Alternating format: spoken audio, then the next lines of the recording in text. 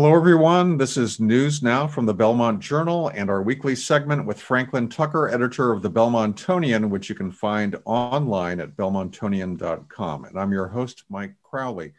Today, we're talking about two rather contentious meetings this week. Franklin, can you tell us about those?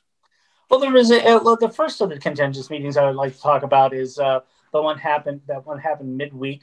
And that was a special meeting that was set up by the select board who wanted to talk about the murder that happened on Upland Road. And they wanted to talk about it in a greater context rather than just the murder itself, but more in terms of racial equity and understanding racism within Belmont, which many people have pointed out is really something that is maybe not as out in the open as you would see it in some places, but they believe is a more subtle type of racism in terms of messaging and small incidents. So it was, like I said, it was a contentious meeting because at one point Sarah Bilodeau, who has been helped running what is called standouts, which happens twice a week. Basically, people standing in Cushing Square, trying to advise Waverly people. Square. Also Waverly Square on Sundays. She wanted action to be taken, and she confronted Roy Epstein at this meeting, and she said, "We're looking for funding. We're looking to do some real work." And Roy said, "Look, we can talk about it, but we're not going to make any commitment." And I feel that that was not taken by activists at the meeting as something that they wanted to hear, but also it's something that they believe action has to be taken. And they believe that the murder was that occurred last week of Henry Tapia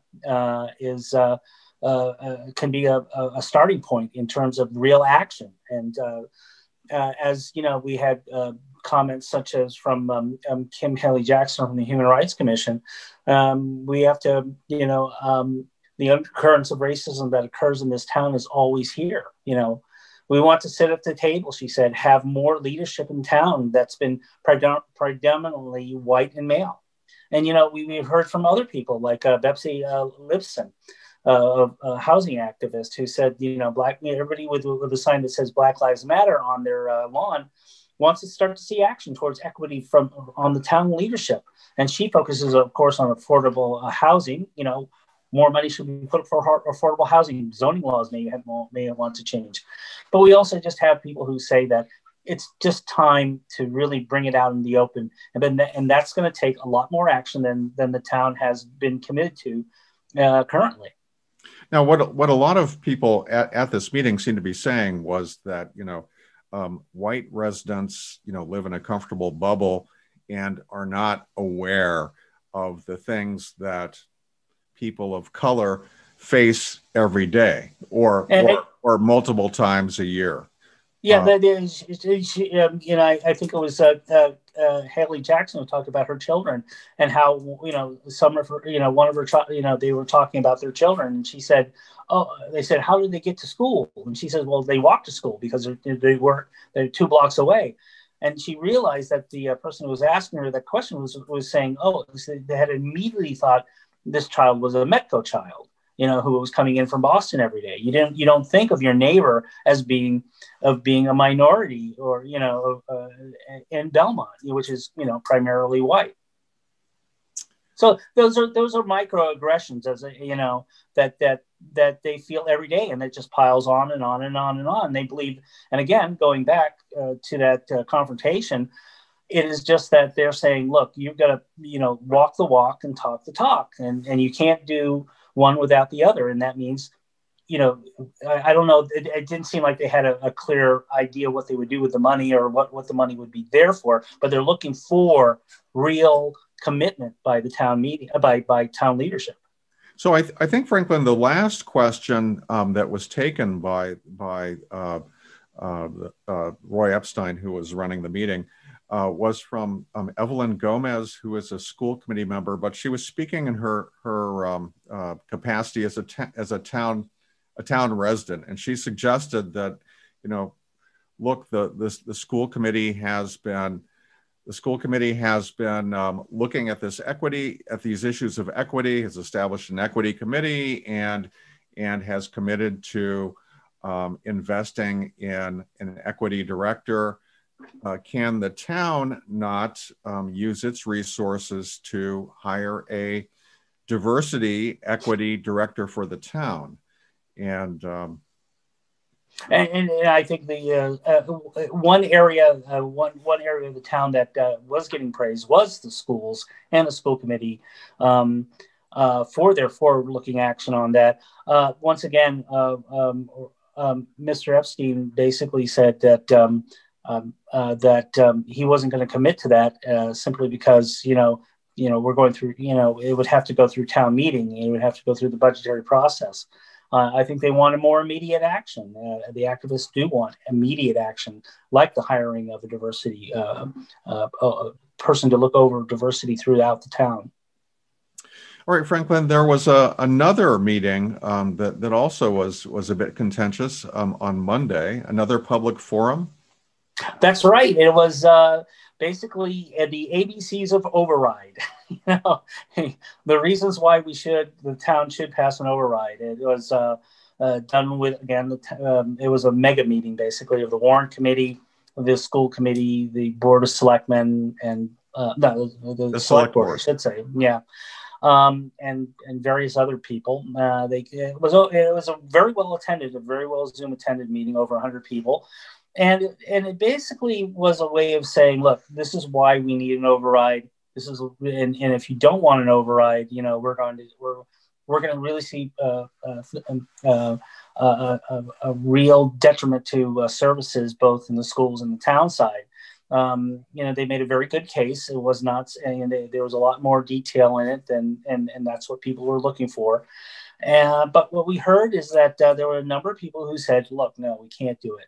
Let's delay it for a year."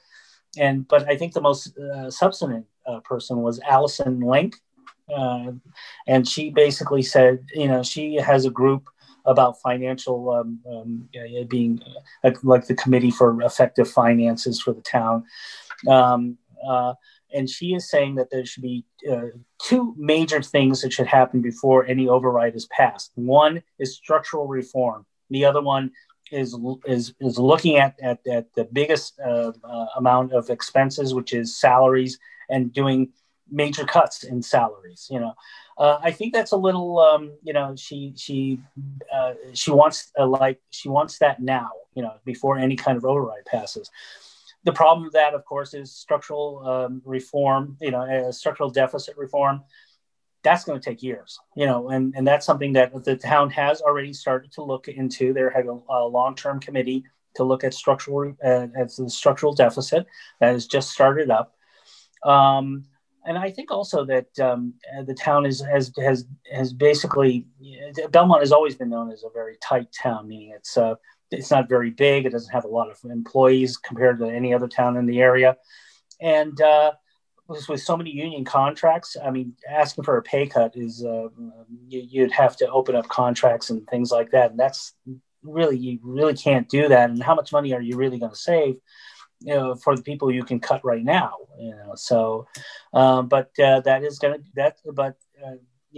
something like that, a two-pronged attack against the override could become very popular in town. The Belmont has not been overlooked by the pandemic. Many people have lost their jobs or are working less than they are. They've had problems with their businesses. So any kind of cogent argument, and this is one, could really become very popular in Belmont. All right. Well, any final thoughts? Yeah.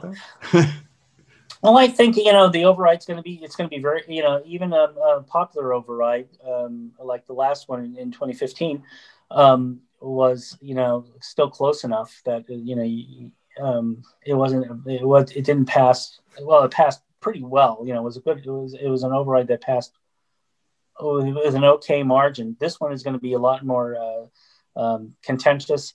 I think there is a yes for a yes campaign that's starting, and so we'll have to see. I don't know exactly what the outcome is going to be. It's always tough to think about elections on the local level. It's very volatile. But it is clear that some vocal opposition has emerged. You might find even it coming out as an official or maybe semi-official organization. All right, we'll have to see, Franklin. Well, thank you so much, and we will talk with you next time. Thank you.